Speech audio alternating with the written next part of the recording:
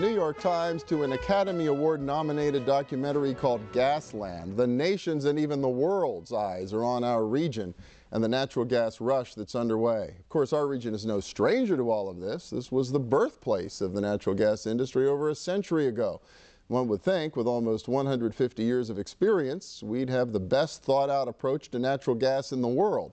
Yet the Marcellus Shale is a game changer. So what's it going to take to do this right? Well, Jan Jarret represents one vocal environmental group. She's the president and CEO of PennFuture, Citizens for Pennsylvania's Future. And welcome, good to see you. Well, thank you for having me. Yeah, you recently laid out a framework for what might look like a best practice solution to the Marcellus Shale. First off, why did you decide to take that step? Because you've caught a little bit of flack even among the environmental community for moving forward. That's right. Well, the conversation needs to move forward in a productive way. And I think that what we wanted to do was sort of reject both extremes and chart, a middle way that seems to work for mostly everybody. We want to make sure that the gas drilling is well regulated, and we want to make sure that there's, regulated in a way that builds public confidence in order to make the practice more acceptable to communities and to people who are really objecting to it. There are those who just want it to be gone, and some of the industry players just kind of want a free hand, and so those are the extremes that we wanted to sort of reject. The other thing that we want to make sure is that this conversation happens in the context of our total energy picture. Part of the problem here is that, the way the Marcellus shale gas needs to be accessed through the fracking process, it has a big environmental footprint, and it causes some impacts. There's no way to get around it. If you just look at that in isolation, you might be wildly alarmed by it. But what you've got to do is you've got to put that in the context of our energy choices.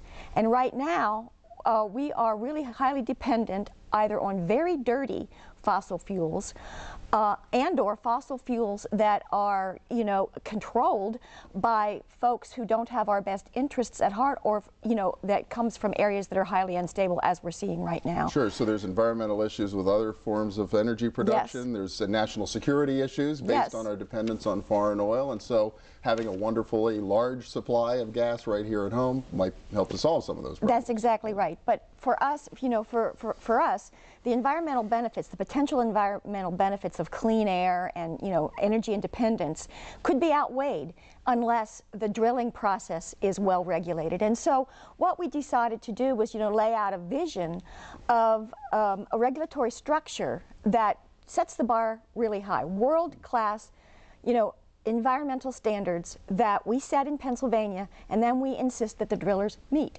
Okay. And if we do that, we believe that there will be environmental impacts, but those environmental impacts will be tightly overseen and then, mitigated to a point where it can be acceptable to the community. We can make sure that the water supplies are protected. We can make sure that community infrastructure doesn't get damaged too much. And the other thing, we're well known for is we are strong supporters of a drilling tax. We really believe that, like everywhere else in the country where the gas industry is active, they pay a drilling tax in those places. It was interesting. The governor said he wanted to make Pennsylvania the hub of energy production like Texas is. Well, Texas taxes drilling. Not only do they tax the extraction, but they tax gas as a property. So, okay, you want to be like Texas, then let's get to the business of making sure that we have a drilling tax to cover the damage from drilling is going to inevitably cause, compensate communities for the extra costs that they're bearing, and also be able to make sure that all Pennsylvanians actually are able to benefit from the wealth that's going to be extracted from under our feet. Well, a little bit, as far as when you look at the regulatory environment, I mean, what aren't we doing right now that we should be doing? I understand some of the regs have been toughened in recent months and in the last couple of years. That's are we there yet, or is there still more to do? I think there's still more to do. I think there needs to be clarity around some of the rules. We think that there needs to be greater protection for water, bigger setbacks from water supplies, wetlands, that sort of thing. Right now, it's okay to locate gas wells in floodplains.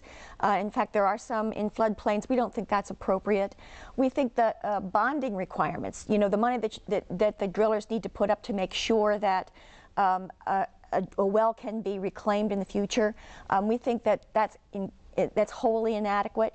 We think that the fines for violations of environmental laws need to be increased in order to really motivate compliance. You know, give another reason for the industry to make sure that they are really trying to meet those standards, because if they don't, it's going to actually hurt them a little bit in the pocketbook.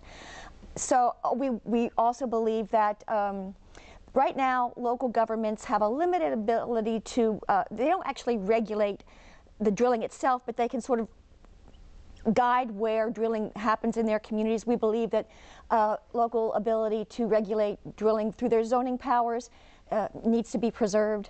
And we also believe that there should be no further leasing of state forest land for gas drilling. And just a blanket ban on that, or is there room down the road for gas drilling on state forest? Actually, we're to the point where we believe that the places that are not currently drilled have environmental values or economic values that really put them off limits for drilling. And you know, the gas industry has 700,000 acres of land available for drilling. We think that's probably enough. They've got enough to do for a really long period of time to develop those 700,000 acres. So we think that's enough for the state forest lands. All right. Well, we'll have a link to your website up both in the as we bump to the next break, and then at the conclusion of the show, so people can go to the PennFuture.org and find out specifically what your framework is, and we'll hear from the industry in a moment as to where you agree and where there's a little room for debate and discussion in the months to come. Jen Jarret from PennFuture, thank you so much. Well, thank you for having me. Yeah. Next up, an industry perspective from the company that first struck gas in the Marcellus Shale. Stay with us.